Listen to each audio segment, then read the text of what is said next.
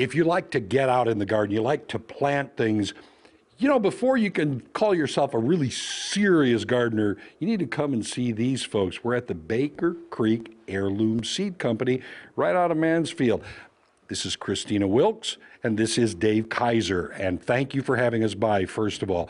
For folks who may not have been, I'm not kidding, if you want to know planting, this is the place you have to come. Oh, definitely. We have about 1,800 varieties of seeds here. We've got every color of tomato you can think of. Blue, black, pink, yellow, white, every color of carrot. We like the rainbow carrot varieties. We've got a Pioneer Village here as well. So there's Bakersville. Bakersville, yes. There's a lot to see here. Yeah, and you know, when you say 18, I don't think people, you know, get the idea of the scope of that, because this is not only, you know, modern seed or things that we're familiar with, but heirloom is very important to what the whole name of this place is.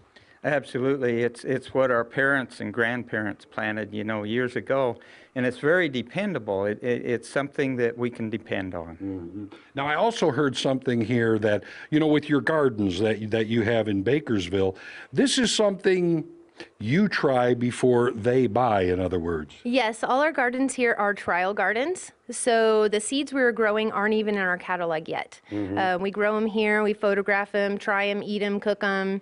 The whole staff grazes through the gardens throughout the summer. It's the greatest. So, yeah. So, you know, by the time it's being sold as seed here, you know, in the store, it's already tested, tried, and true, and you know it's going to be something good. Tell me a little bit about Jer, because he's an interesting person who really made this happen.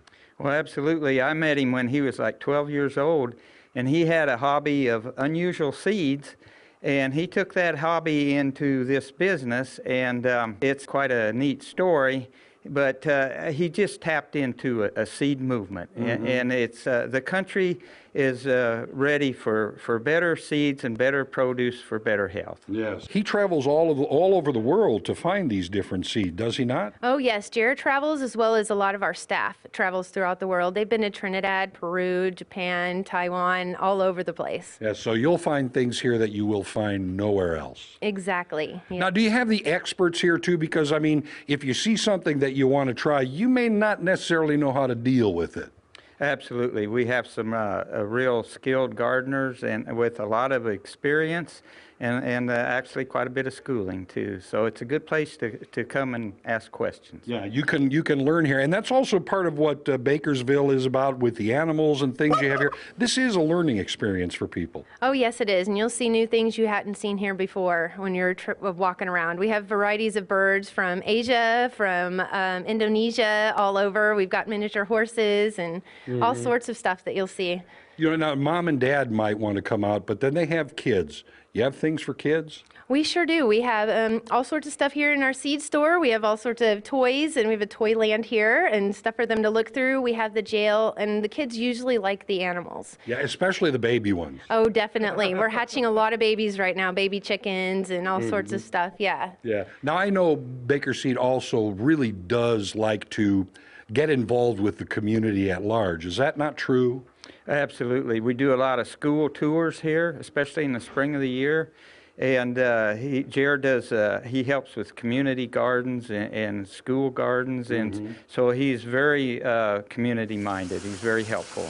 All right. So, you know, you're part of the community. Because you have the village here, you have some really good food for the folks who visit as well. Oh, yeah. We've got our restaurant here. You should come and check it out. We're open every Monday through Friday from 11:30 to 2.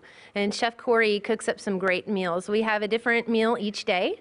So today was pasta day. Yeah. It's really good. It's really good vegan food as well. And once our gardens start growing, our produce and everything comes from our gardens. Right. Everything is produced right here. Now, I know also a great time to come around is when you have festivals. And you do that about once a month during a certain time of the year.